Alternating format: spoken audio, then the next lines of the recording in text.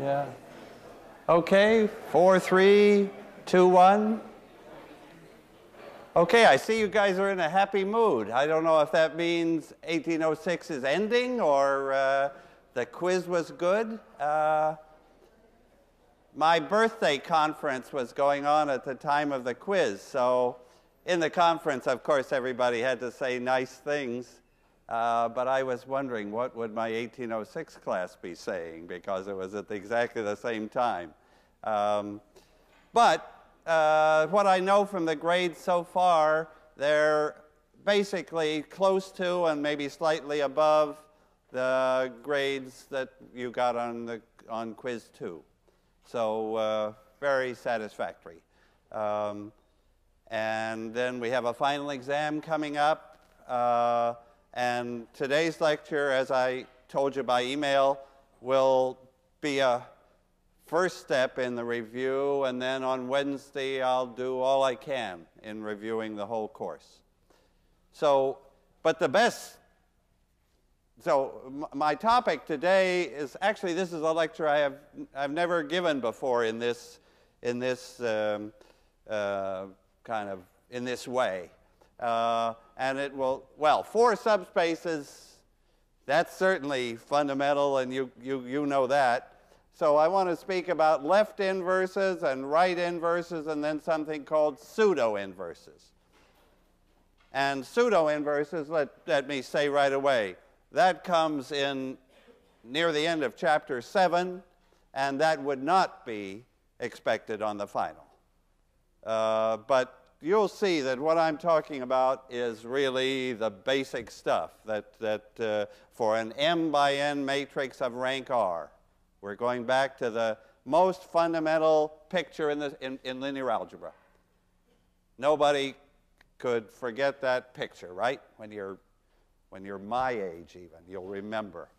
The row space and the null space, orthogonal complements over there, the column space and the null space of A transpose, column orthogonal complements over here. And I want to speak about inverses. Okay. And I want to identify the different possibilities. So first of all, when does a matrix have just a perfect inverse, two-sided, you know, so the two-sided inverse is what we just call inverse, right? And so that means that there's a matrix that produces the identity, whether we write it on the left or on the right.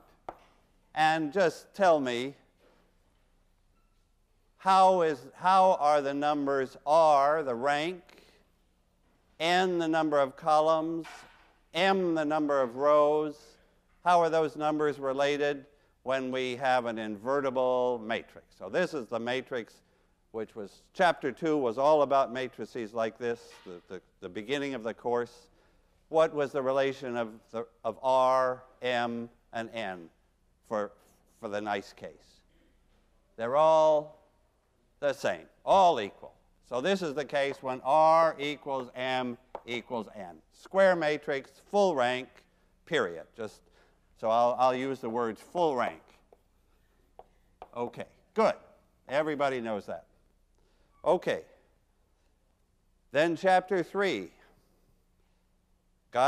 We began to deal with matrices that were not of full rank. They could have any rank, and we learned what the rank was. And then we focused, if you remember, on some cases like full column rank. Now, can you remember what was the deal with full column rank? So now this is going to be the case. I think this is the case in which we have a left inverse, and I'll try to find it. So we have but what was the situation there? So that it's the case of full column rank, and that means, what does that mean about R? It equals what's the deal with R now? If we have full column rank, I mean the columns are independent, but maybe not the rows. So what is R equal to in this case? n, thanks, n. R equals n. The n columns are independent, but probably we have more rows. What's the picture, and then what's the null space for this? So the n columns are independent. What's the null space in this case? So, of course, you know what I'm asking. You're saying, why is this guy asking something? I know that, I think about in my sleep, right? So the null space of this matrix, if the rank is n, the null space is, what vectors are in the null space? Just the 0 vector. Right? The columns are independent columns. No combination of the columns gives 0 except that one. And what's my picture over let me redraw my picture. My picture is I have the row space is everything. The row space is all of, no, is that right? The row space, oh, let's see, I often get these turned around, right? So what's the deal? The rank, the columns are independent, right? So the rank should be the full number of columns. So what does that tell us? There's no null space, right? Okay, the row space is the whole thing. Yeah, I won't even draw the picture. So, and what was the deal with, and these were very important in least squares problems. Because, so what was the, what more is true here? If we have full column rank, the null space is 0. We have independent columns. The unique, so we have 0 or 1 solutions to AX equal B. There may not be any solutions, but if there's a solution, there's only one solution. Because other solutions are found by adding on stuff from the null space, and there's nobody there to add on. So the particular solution is the solution, if there is a particular solution. Of course, the rows might not be, probably not independent, and therefore some right-hand sides won't end up with a 0 equals 0 after elimination. So sometimes we may have no solution or one solution. Okay. And what I want to say is that for this matrix A, yeah, tell me something about A transpose A in this case. So this whole part of the board now is devoted to this case. What's the deal with A transpose A? I've emphasized over and over how important that combination is. For a rectangular matrix, A transpose A is the good thing to look at. And if the rank is n, if the null space has only 0 in it, then the same is true of A transpose A. That's the beautiful fact. That if the rank of A is n, well, we know this will be an n by n symmetric matrix, and it will be full rank. So this is invertible. This matrix is invertible. That matrix is invertible. And now I want to show you that A itself has a one-sided inverse. Here it is. The inverse of that which exists times A transpose. There is a one-sided, there is a, shall I call it A inverse left of the matrix A. Why do I say that? Because if I multiply this guy by A, what do I get? What does that multiplication give? Of course, you know it instantly. Because I just put the parentheses there. I have A transpose A inverse times A transpose A, so of course it's the identity. So it's a left inverse. And so we have, and this was the totally crucial case for least squares. Because you remember that least squares, the central equation of least squares had this matrix A transpose A as its coefficient matrix. And in the case of full column rank, that matrix is invertible, and we're go. So that's the case where there is a left inverse. So A does whatever it does. We can find a matrix that brings it back to the identity. Now, is it true that in the other order, so A inverse left times A is the identity?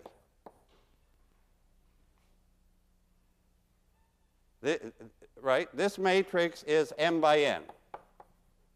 This matrix is n by m. The identity matrix is n by n. All good. All good if you're n. But if you tried to put that matrix on the other side,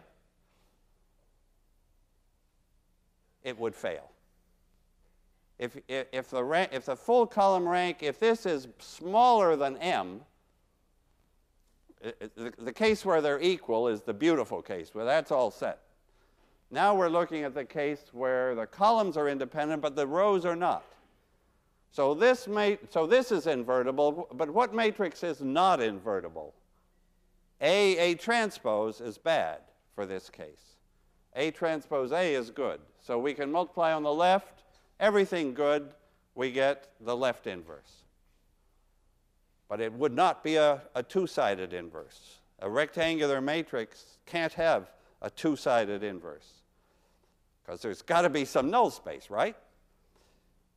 If I have a matrix that's rectangular, then either that matrix or its transpose has some null space. Because if n and m are different, then there's going to be some free variables around, and we'll have some null space in that direction. Okay, tell me the corresponding picture for the opposite case. So now I'm going to ask you about right inverses. A right inverse. And you can fill this all out. This is going to be the case of full row rank. And then the R is equal to M now. The M rows are independent, but the columns are not. So what's the deal on that? Well, just exactly the flip of this one. The null space of A transpose contains only 0, because there are no combinations of the rows that give the 0 row. We have independent rows. And in a minute, let's give an example of all these. How many solutions to AX equal B in this case?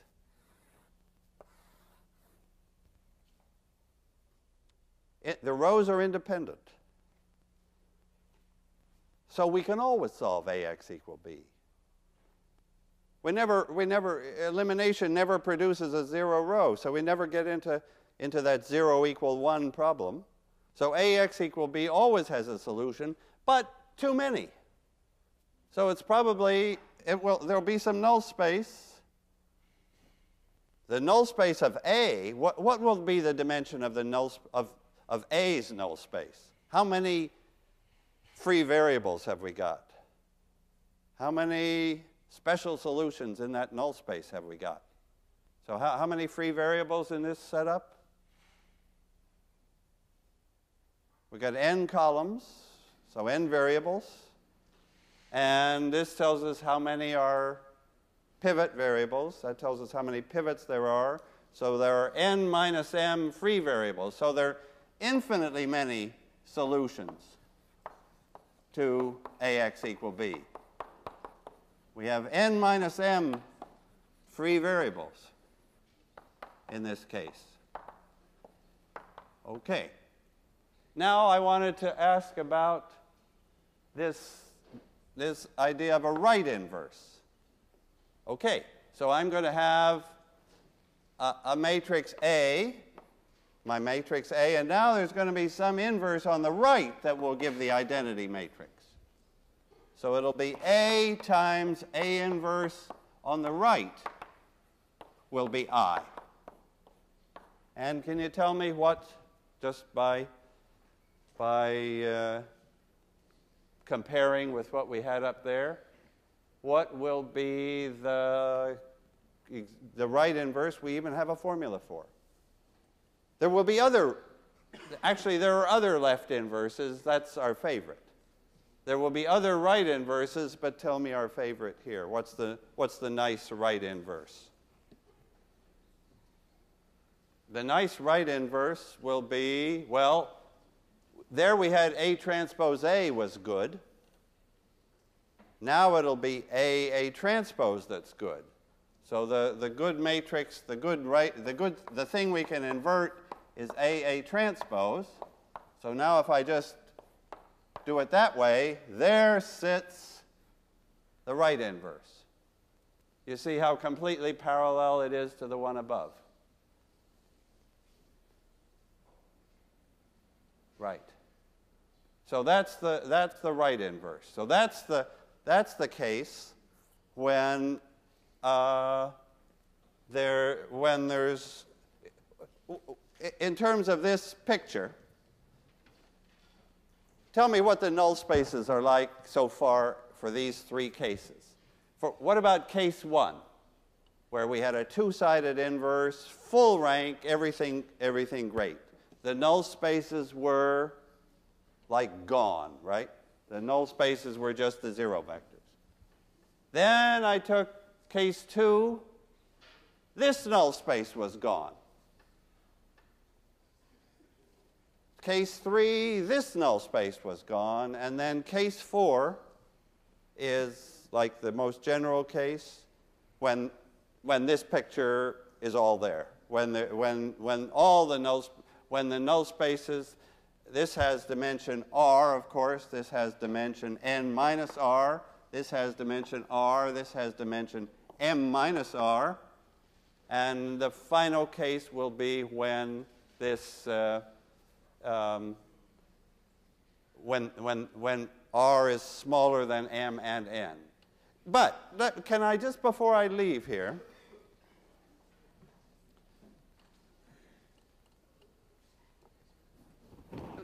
look a little more moment at this one, at this case of full column rank. So A inverse on the left, it has this left inverse to give the identity.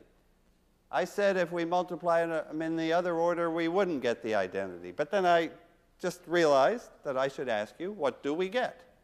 So if I put them in the other order, so if I continue this down below, but I write A times A inverse left, so there's A times the left inverse, but it's not on the left anymore. So it's not going to come out perfectly. But everybody in this room ought to recognize that matrix, right? Let's see, is that the guy we know? Am I okay here?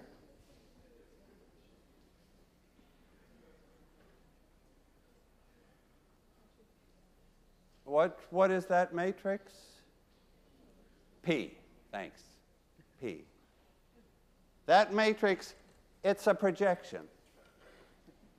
It's the projection onto the column space. It's trying to be the identity matrix, right? That's a projection matrix is it tries to be the identity matrix, but you've given it an impossible job. So it's the identity matrix where it can be, and elsewhere it's the zero matrix. So this is P, right? The projection onto the column space. Okay, and if I asked you this one and put these in the opposite order, so this came from up here.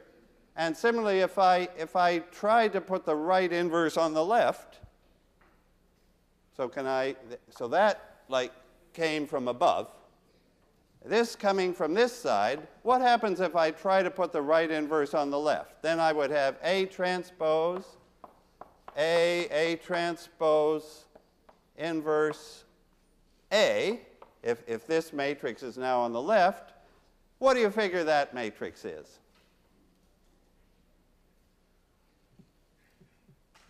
It's going to be a projection too, right? It looks very much like this guy, except the only difference is A and A transpose have been reversed. So this is a projection. This is another projection onto the row space. Again, it's trying to be the identity, but there's only so much the matrix can do. And this is the projection onto the column space. So let me now go back to the main picture and tell you about the general case, the pseudo-inverse. So these are cases we know. So this was important review. You've got to know these business about these ranks and the free variables. Really, this is linear algebra coming together. Yeah, and you know, it's one nice thing about teaching 1806. It's not trivial, but it's, I don't know, somehow it's nice when it comes out right.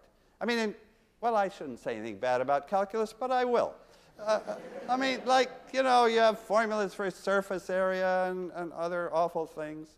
And you know, they do their best in calculus, but it's not elegant. And linear algebra just is, well, you know, linear algebra is about the nice part of calculus, where everything's like flat. And the formulas come out right. And you can go into high dimensions, where in calculus, you really, you know, you're trying to visualize these things. Well, 2 or 3 dimensions is kind of the limit. But here we don't, you know, I've stopped doing 2 by 2s. I'm just talking about the general case. Okay, now I really will speak about the general case here. What could be the inverse? What's a kind of reasonable inverse for a matrix, for the completely general matrix where there's a rank R, but it's smaller than n, so there's some null space left, and it's smaller than m, so A transpose has some null space, and it's those null spaces that are screwing up inverses, right? Because if a matrix takes a vector to 0, well, there's no way an inverse can, like, bring it back to life. So now my topic is now the pseudo-inverse, and let's just by a picture see what's the best inverse we could have. So here's a vector x in the row space. I multiply by A. Now the one thing everybody knows is you take a vector, you multiply by A, and you get an output, and where is that output? Where is AX? Always in the column space, right? AX is a combination of the columns. So AX is somewhere here. So I could take all the vectors in the row space. I could multiply them all by A. I would get a bunch of vectors in the column space. And what I think is I'd get all the vectors in the column space just right. I think that this connection between an x in the row space and an AX in the column space, this is 1-to-1. There's exact, I mean, well, look, we got a chance because they have the same dimension. That's an R-dimensional space, and that's an R-dimensional space. And somehow the matrix A, it's got these null spaces hanging around where it's knocking vectors to 0. And then it's got all the vectors in between, which is almost all vectors. Almost all vectors have a row space component and a null space component. And it's killing the null space component. But if I look at the vectors that are in the row space with no null space component, just in the row space, then they all go into the column space. So if I put another vector, let's say y, in the row space, I am positive that wherever ay is, it won't hit ax. You see what I'm saying? Let's see why.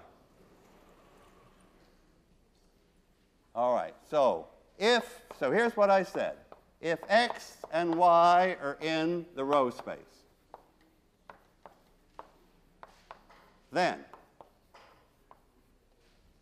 ax is not the same as ay. They're both in the column space, of course, but they're different.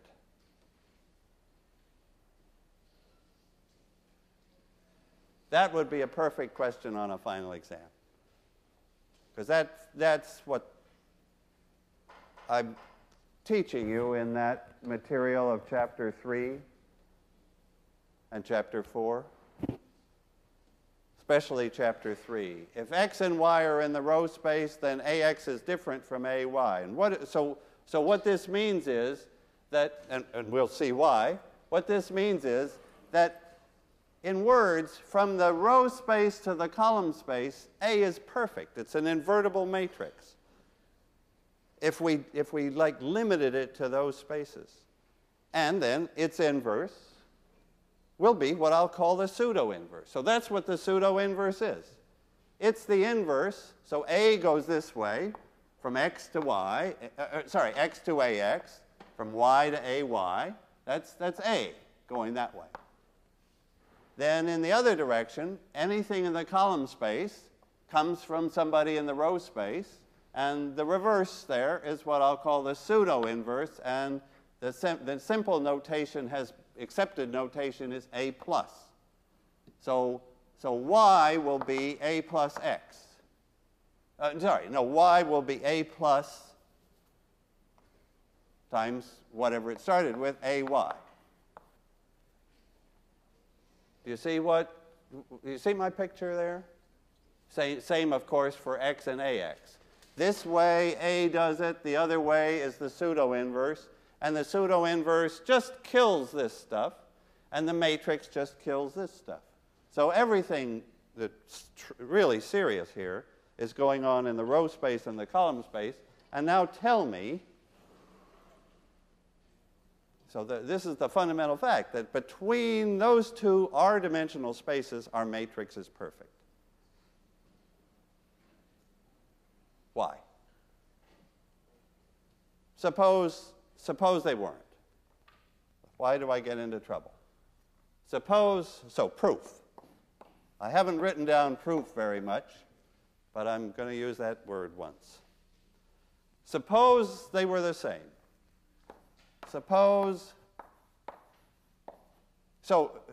These are supposed to be two different vectors. Maybe I better make the statement correctly. If x and y are different vectors in the row space, maybe I'll better put if x is different from y, both in the row space. So I'm starting with two different vectors in the row space. I'm multiplying by A. So these guys are in the column space. Everybody knows that. And the point is, they're different over there. So suppose they weren't. Suppose AX equals AY. Suppose, well, that's the same as saying AX minus Y is 0.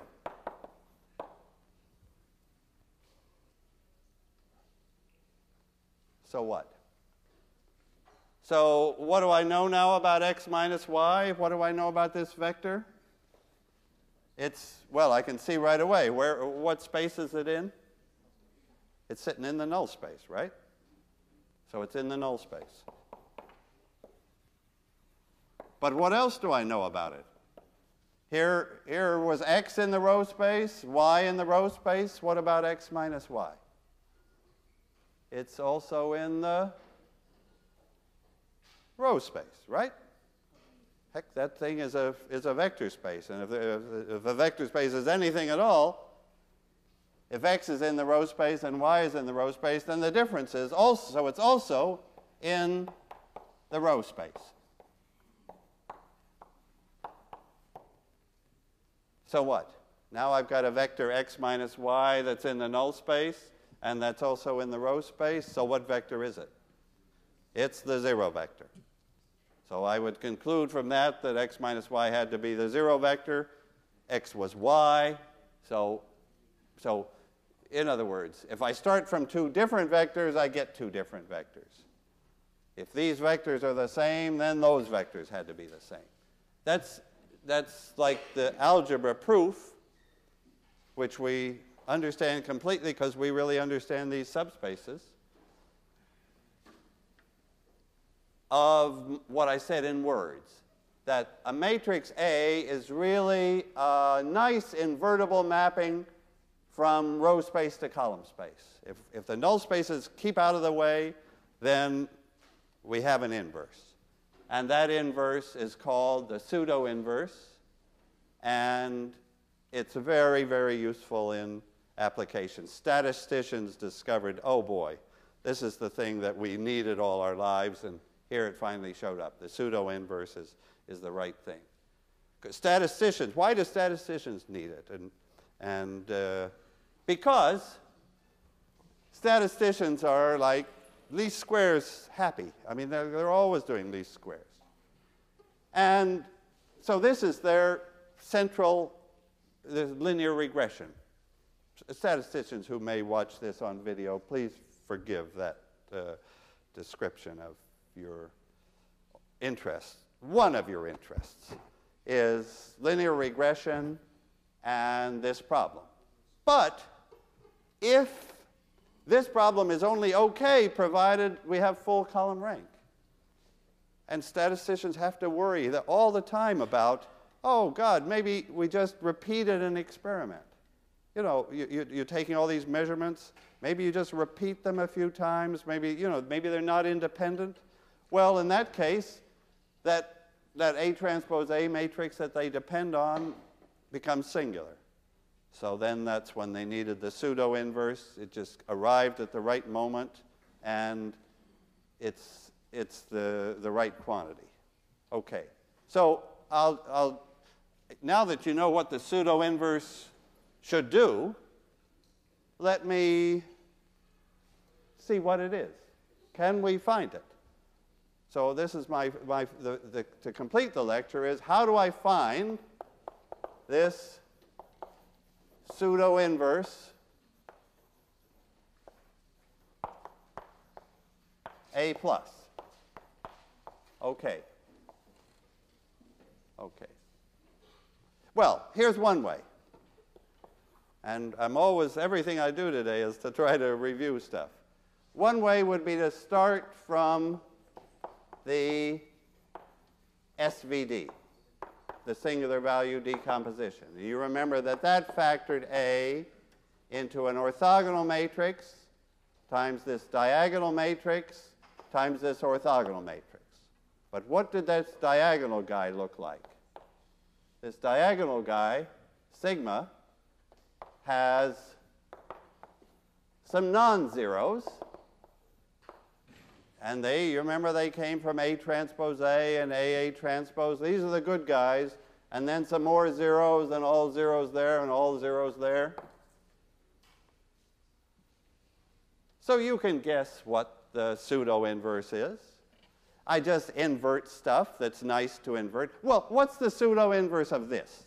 That's what the problem comes down to. What's the pseudo-inverse of this beautiful diagonal matrix? But it's got a null space, right? What's the rank of this matrix? What's the rank of this diagonal matrix? R, of course. It's got R non-zeros, and then it's otherwise zip. So it's got n columns, it's got m rows, and it's got rank R. It's the best example, the simplest example we could ever have of our general setup. Okay, so what's the pseudo-inverse? What's the matrix? So I'll erase our columns because right below it I want to write the pseudo-inverse. Okay, you can make a pretty darn good guess. If it was a proper diagonal matrix, invertible, if there weren't any zeros down here, if it was sigma 1 to sigma n, then everybody knows what the inverse would be. The inverse would be 1 over sigma 1 down to 1 over. But of course, I'll have to stop at sigma r. And it'll be the rest zeros again, of course. And now this one was m by n. And this one is meant to have a slightly different, transposed shape, n by m. They both have that rank r. What is, my idea is that the pseudo-inverse is the closest I can come to an inverse. So what is sigma times its pseudo-inverse? Can you multiply sigma by its pseudo-inverse? Multiply that by that? What matrix do you get?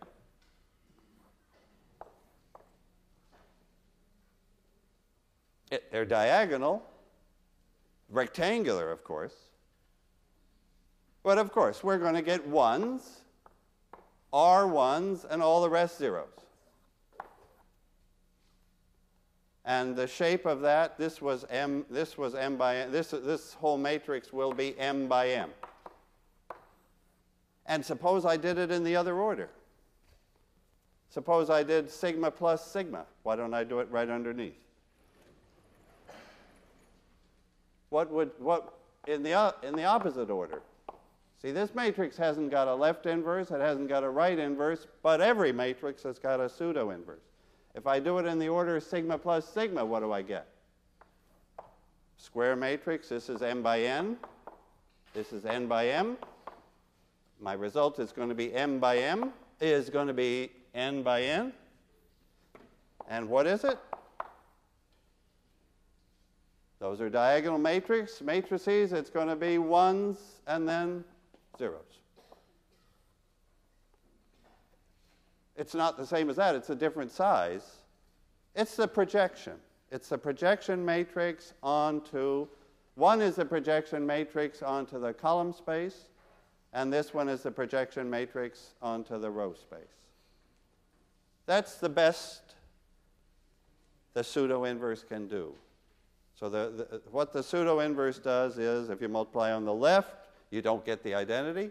If you multiply on the right, you don't get the identity. What you get is the projection.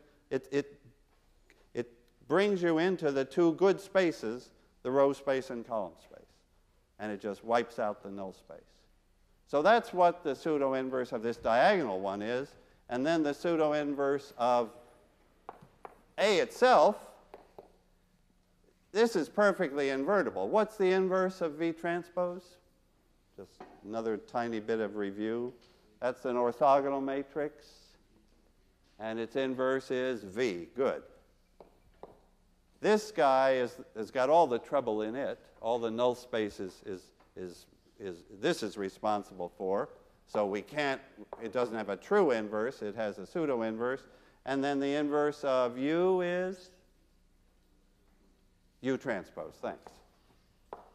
Or, of course, I could write U inverse. So that's the question of how do you find the pseudo-inverse? So what statisticians do when they're in this, so this is like the case of where least squares breaks down because the rank is, you don't have full rank, but the beauty of the singular value decomposition is it puts all the problems into this diagonal matrix where it's clear what to do. It's the best inverse you could think of is clear. You see, there could be other, I mean, we could put some stuff down here. It would multiply these zeros and wouldn't have any effect, but the good pseudo-inverse is the one with no extra stuff. It's sort of like as small as possible. It has to have those to produce the ones. If it had other stuff, it would just be like it would be a larger matrix. So this pseudo-inverse is kind of the minimal matrix that gives the best results, sigma, sigma plus being R1s. Okay. So I guess I'm hoping pseudo-inverse again. Let me repeat what I said at the very beginning. This pseudo-inverse, which appears at the end, which is in section 7.4, and probably I did more with it here than I did in the book. I'm not, the word pseudo-inverse will not appear on an exam in this course, but I think if you see this all will appear, because this is all what the course was about, chapters 1, 2, 3, 4. But if you see all that, then you probably see, well, okay, the general case had both null spaces around, and this is the natural thing to do. Yeah. So this is one way to find the pseudo-inverse. The point of a pseudo-inverse, of computing a pseudo-inverse, is to get some factors where you can find the pseudo-inverse quickly, and this is like the champion, because this is one where we can invert those two easily just by transposing, and we know what to do with the diagonal. Okay, that's like as much review maybe. Let's have a 5-minute holiday in 1806, and I'll see you Wednesday then for the rest of this course. Thanks.